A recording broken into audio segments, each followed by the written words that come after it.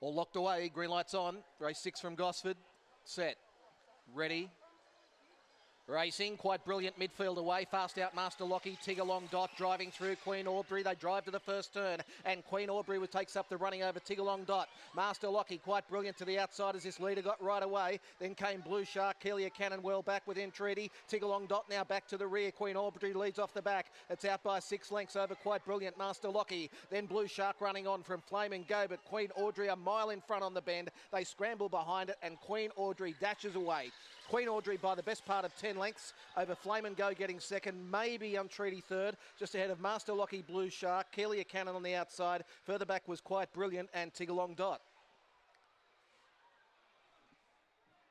Number 3, Queen Audrey the winner.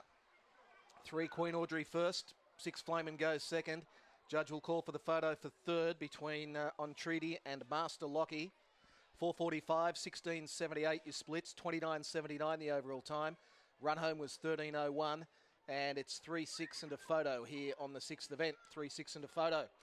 And after that photo, Entreaty does get third, so it should be 3-6, 5 and 1, and they're now confirmed.